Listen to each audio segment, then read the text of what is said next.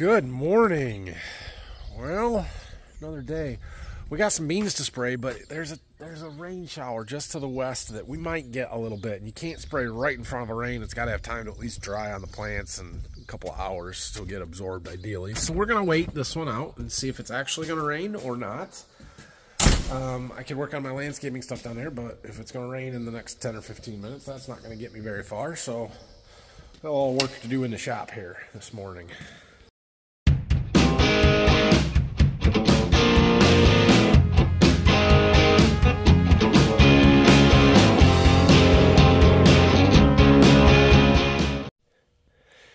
So I have a little trimming I need to do, and well, we have a Milwaukee electric trimmer, string trimmer that works pretty good. However, what I need to do is a little bit thicker stem stuff, and I would like to use this blade. And well, that would be sort of difficult to get off. So I have this old Cub Cadet string trimmer that this goes on pretty easily, but it hasn't run in several years, so we're gonna see if we can make this thing run. I just filled the gas tank up, and we're gonna see what happens here. We're 2 pulls in, and we already got it to start. Try to start. Maybe.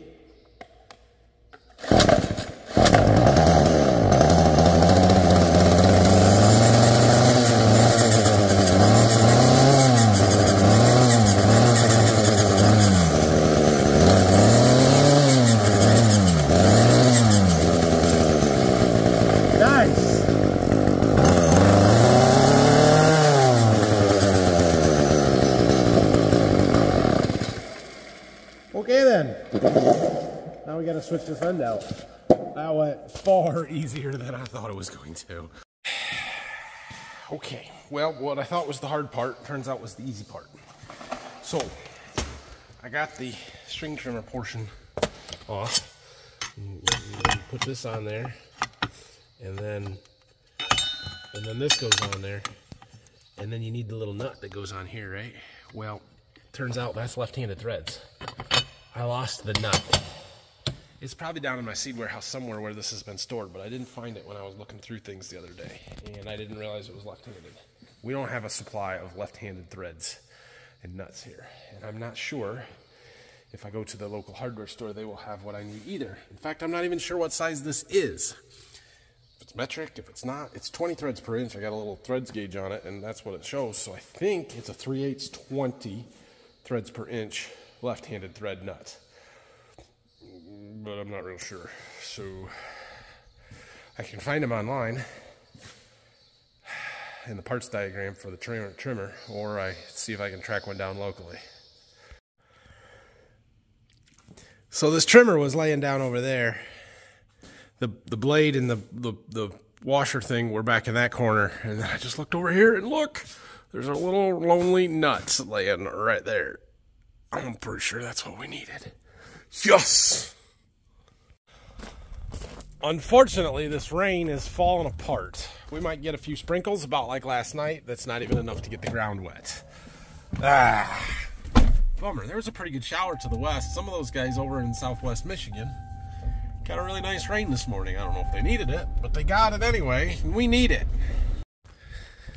On another note, our irrigation has been running for 24 hours now, just about, without tripping that breaker at all. Generator seems to be running fine, so I don't know. I've gotten lots of suggestions to switch breakers, switch the wires on a couple. We can do that.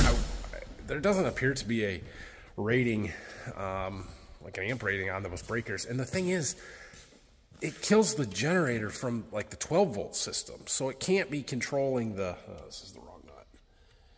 Nope, not the right one. Darn it. Go back and keep looking.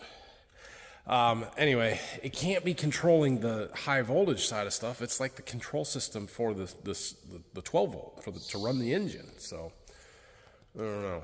We'll have to keep looking at it if we have any more trouble. I had to stop at 3 different stores, but look what I found. A nut. That'll work.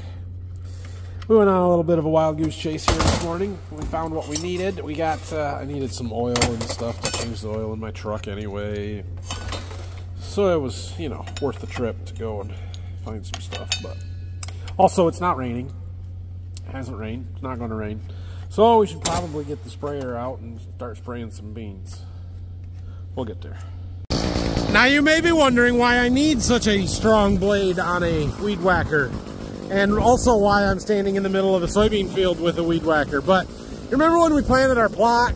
We planted it on 15-inch rows, which normally I've been doing 30s.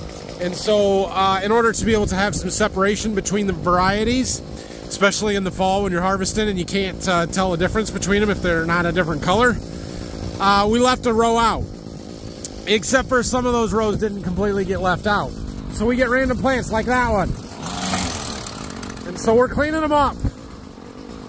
Some rows are worse than others. Well, we just gotta walk up and down some of these and cut those plants off so that it doesn't throw my plot off, because each plot is 15 rows and not 16.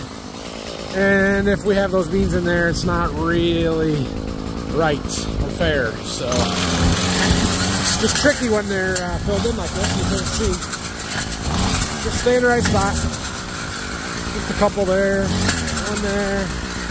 There you go. So that's what we're doing. That's what I needed it for. Okay, well, we got a little trimming done there, and then one of my chemical reps stopped to chat and check in for a little bit, and the boys came and rode their go-kart for a while and managed to get stuck in the woods, so Grandpa had to go pull them out and then help them power wash it. All good. We're gonna go spray. We're gonna fire up the sprayer here, run a load or two off on some beans, and keep this project moving. So we're getting loaded up here. We're gonna load up for a full 80 acres, so that's a full 1,200 gallons. We're spraying 15 gallons to the acre. 3 products. This is kind of the base fungicide spray that we're putting on most everything. Not quite everything, but most everything this year. So first and foremost, we've got our Miravis Neo. That's our fungicide. That's a premium fungicide that has 3 different active ingredients. We've got a strobilurin, a triazole, and then an SDHI fungicides in there. So 3 different modes of action. And then we're running some Indigo ZCX. That is our insecticide. It's got 2 different actives in it. It's got lambda, whatever this is, lambda caethron. It's pyrethroid, and then the thiamethoxam. The thiamethoxam is actually the same insecticide that's in our Cruiser Max seed treatment that we run. So that's really good to help with the larger bugs, the Japanese beetles and stuff like that. And then we're running Source XC on most of our beans this year. So that's a 2-part A and a B that comes in a co-pack there. And that's what we're using there. So just about got enough water here, and we'll head out to the first field, which is actually 3 separate fields that add up to just about 80 acres.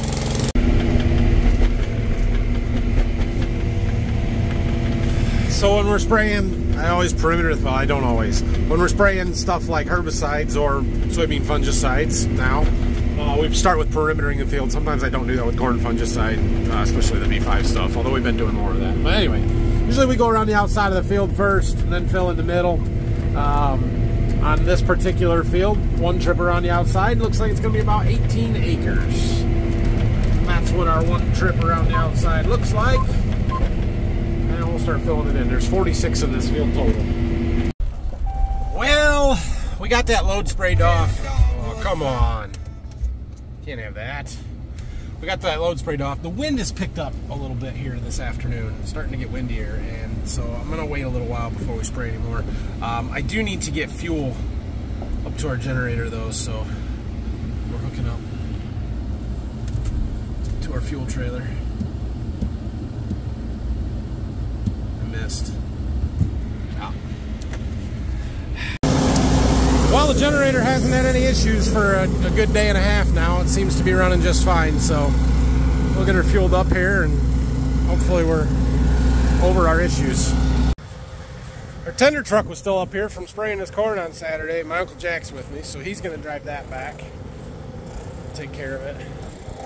Our fertilizer tank is just about empty here. But we're going to let it drain completely. Ratcheted the tongue down so that all the liquid goes to the front there and it can suck that out. We're not going to refill it. We're going to call it good enough for now. It's possible we'll do some more, but we're gonna call it good enough for a little while.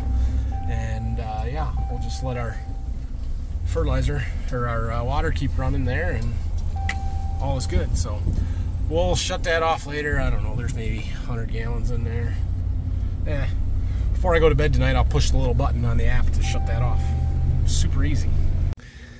Well, we'll work on our landscape stuff some more here. I'm still working on electrical, but we are getting closer. So we've got breaker box for a plug that's, I don't know, it's just kind of hanging there, which is probably the temporary fix that's permanent until it's not, you know what I mean? You know what I mean? And then we got our transformer box mounted there, and that will plug into there, and all is good. So we need to glue all of that and put it together, and we should be good to go. And then really, we got that in place now. We can run our landscape wire over to there and put the lights, and then we can put our stone in, finish planting our boxwoods, then the stone, and yeah. This was really all that needed to happen, but the rest of it's got to be there before it works. Okay, so we got that stuff all done. We got to run some wire yet, but I ran the low voltage wire right across here. I know you're supposed to bury it, but we're going to bury it in stone, and I want to be able to get to it later in case I want to add more lights or something. So I don't want to bury it below the fabric or below ground. I want to keep it up where it's somewhat accessible. I bought 3 more boxwoods yesterday. We got to get those planted, so I'm working on that right now. Well, I got my lights out. So these are what I got. These spotlights that you got to put a bulb in. I got bulbs too, but they're fairly high quality. They were sort of expensive, but for crying out loud, they don't even come with a dang connector. So I got to figure out how I want to handle that. Whether we're gonna cut this cable and put a bunch of wire nuts and splices on, which I should get some waterproof wire nuts if we're going to do that, or I go online and buy some landscape wire connectors like what I had that came with the lights for all the other ones that all seem to work pretty well. I don't know, but they should be good. I was kind of debating on positioning. I think we're going to split the boxwoods and go every other one, so that's 3 around. I was debating whether we go kind of out here behind this one, but if that grows too big, it'll hide it. If you get inside of it, it's too close. So we're gonna go there, and over there. We can at least get the stakes in, get the wires run, the lights in place and stuff. And like I said, that's why we put the wire on top of the ground, because we can pretty easily dig it up and put the connectors in after we have the stone in place. Hey, we'll get a board and a hammer to hammer them stakes in. We've got power and help. Can you say hi? Hi. Hi. And look, my lights are on. I'll have to see what they look like when it gets dark and do some adjustment, but we are ready for stone in here. Awesome. What do you think, sis? Does it look good? It's light. Yeah, it's a plant. See that light? It's really bright. Don't look at it. Closer. We're getting closer. What do you think? I think that looks great. We'll get our crushed river rock on the back side of that tomorrow. Oh, finally. I've been wanting to do this one for a while now. It's only been about a month since we put the flagpole up, so it hasn't been terrible, but got our lights on. Almost done with landscaping. Sweet. So I got a little bit of this black granite left. Not a ton. Definitely couldn't have bought any less. But I don't really need it in that bed. So this is the same stuff that's around my barn. I got a couple spots we could touch up there. So that's probably what we'll do with it. Brought the hose over to wash off my rocks for one. And water the plants. And I hear some screaming from over there. You can't see them right now. But oh, right there. There's a couple little boys out there in the sweet corn patch. I think they touched an electric fence. Yeah, lesson's got to be learned someday. Might as well be today. Wait. Come here and tell me what happened. So we put the goldfish box on the wire and it shocked us both. You put the goldfish box on the wire. Yeah. And it shocked you? I didn't touch it. You weren't even touching it? No, and it still shocked me. Really? Yeah. Huh. How did that happen, do you think? I didn't touch your goldfish box, but it still didn't. How many times did you get shocked, Grayson? 2. How many times did you get shocked? I got shocked to my arm and my stomach. Ah, did you touch it with your stomach? No, the goldfish, we hold it and it like went through our arm into our stomach. Yeah. It's because you're eating them. All those goldfish are swimming around in your tummy. No. them. They're in crumbs. Oh, they're in He got crumbs? his tummy and his finger. Yeah. Well, you didn't touch it. I dared him to touch it, and he did, but and I put a weed on it, and it shocked me too. I did not touch the wire. Yep, you can do that. Whatever you do, don't pee on it, okay? Why? Where do you think it'll shock you if you pee on it? All right, guys. That's it for today. We got to have a bigger day spraying tomorrow. We only did one load today. That's not going to cut it. So hopefully tomorrow's a little nicer. And we should get a little earlier start. There's no rain imminent, which I don't think there will be. What'd you find? A duck piece. Your truck? And your minion? Yeah. Yeah. Here he is. Thank you. Welcome. Anyway, so we're going to work on that the next couple of days. Maybe we'll get our stone if it gets windy in the afternoon here to finish this project up. So I'm going to come back out after dark and check out the lights and adjust this stuff. But yeah, project's coming together. So thanks for watching this one. Have a great night. If you have any questions or comments, leave them down below. Spraying beans tomorrow. Big day of it. Let's get her done. Well, we've got the pole lit up good. Kind of the flags, but looks like we need to adjust a little bit. Well, that's about as good as it's going to get where I got the lights. Actually, it looks pretty good. I'm pretty happy with that. The flagpole lit up really nice. It'd have to be a little farther back to point more directly on the flag. The state flag on the bottom is kind of blocking the American flag, but you can still see it. Oh, I'm happy with it. That'll work.